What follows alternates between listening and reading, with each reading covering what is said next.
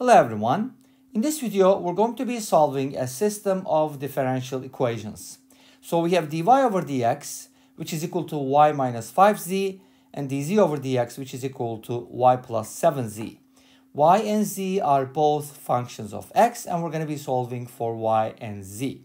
We're going to find y and z in terms of x.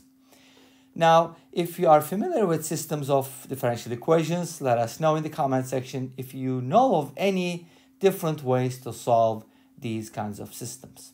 So, let's go ahead and see how we can solve a system like this. First of all, I want to use kind of like a short notation. Instead of dy over dx, I'm going to write it as y prime since y is a function of x. So we can just talk about the derivatives here. We don't really have partial derivatives, and dz over dx, I can abbreviate it as z prime, and that's equal to y plus 7z. So at this point, you might be thinking, can we just eliminate y from these equations? Or z? Yes, but that's not going to be very helpful because you're still going to have y prime and z in the same equation. So it's not going to be very helpful. Let's do something better than that. And this is how it works, in my opinion. But like I said earlier, this may not be the only way to do it. So I'm going to go ahead and take one of these equations. Doesn't matter which one. I'm going to take the top one, the first one. I'll call this first equation and this one second.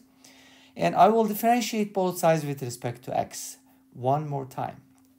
But if you differentiate y prime, you get y double prime, which is the second derivative of y. And on the right-hand side, you get y prime minus 5z prime. We don't really have any powers, like z squared or e to the power z. So differentiating these would be fairly straightforward. Now, why is this a good thing? Okay. Now, this looks like we got a more complicated equation, but the thing is, we can go ahead and use this information inside the second equation. For example, what can we replace z prime with? Good question, right? From here, we can solve for z prime. Let's do it. Put the 5z prime on the left and bring the y double prime and subtract it from y prime and divide both sides by 5 and you get z prime. Awesome. So z prime can be replaced with that, which is y prime minus y double prime divided by 5. What about y? I'm just going to leave it alone. Plus 7z. What can I replace z with? Good question. And we can do that from the first equation. Since y prime is y minus 5z from the first equation, we can go ahead and bring the 5z here, and that would become y minus y prime.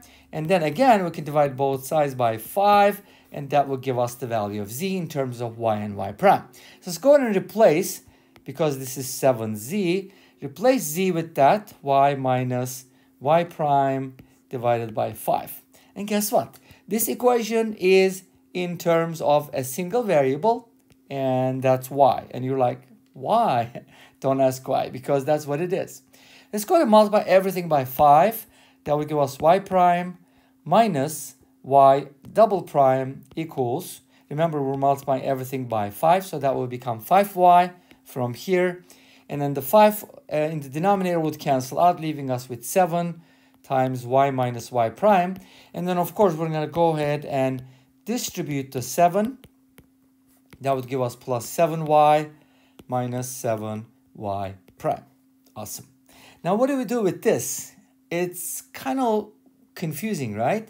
Not really, because everything is in terms of y, and I think this is a linear equation, right?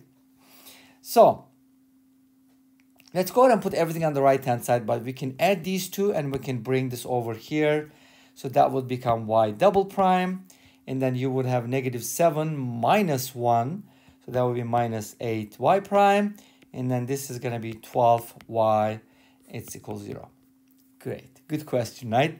Now, at this point, you may or may not know what the characteristic equation looks like. So I'm going to show you a more general way to approach these problems. Whenever you have kind of like a polynomial, I should say, even though these are differentials or derivatives, I could consider this as somewhat polynomial.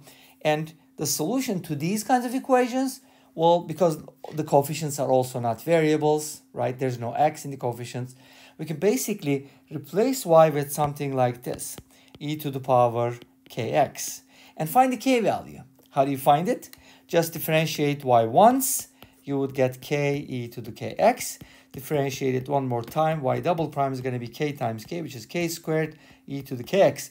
And by introducing this into our equation, you're going to get k squared e to the kx minus 8 times k e to the kx plus 12 times e to the power kx equals 0. And by taking out e to the power kx, you'll get k squared minus 8k plus 12 equals 0. And this part will actually be our characteristic equation, the roots of which will give us the solutions. Make sense? Okay, let me tell you what it looks like. So we can factor this, find two numbers whose product is 12, -2 and -6. Of course, you want their sum to be -8. So now we have k minus 2 times k minus 6 equals 0. Beautiful. From here we get two solutions, k equals 2 and k equals 6, which means, because we assumed our solution is going to be in this form, y equals e to the kx, y equals e to the power 2x, and y equals e to the power 6x are solutions. And guess what? You can test it out by substituting each of these separately. But guess what?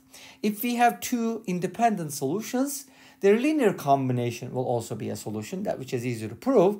In other words, if that's the case, we can safely say that, okay, c1 times e to the 2x plus c2 times e to the 6x will also be a solution, and this will be a more general solution because c1 and c2 are arbitrary constants. Does that make sense?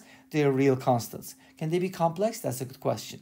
Now, notice that if c1 is 1 and c2 is 0, you get e to the 2x, which is like a specific case, which we already talked about. So this is kind of like a general solution to y, but now I gotta find z. But that wouldn't be too hard, because if you think about it, there's a relationship, right?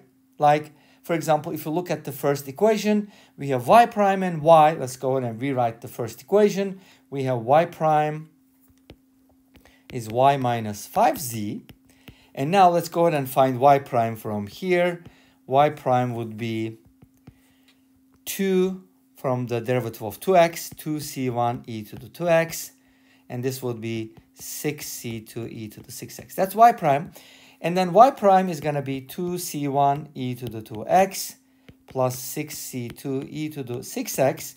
And now we're going to go ahead and just set it equal to y minus 5z, and the y is c1 e to the 2x plus c2 e to the 6x minus 5z. My goal is to solve for z, so I'm going to go ahead and put this on the left-hand side so it can become positive and bring these over to the right-hand side. But that's going to give us negative c1 e to the 2x minus 5c2 e to the 6x. And then divide everything by 5. You're going to get z equals negative c1 over 5 e to the 2x minus c2 e to the 6x. Let me go ahead and bring the y down so that we can kind of look at those two together, e to the 2x and e to the 6x together. So that will be the solution to our, that will basically be the solution to our system. Now, is there another way to solve it? Let us know what you think, okay? Because this brings us to the end of this video. Thanks for watching.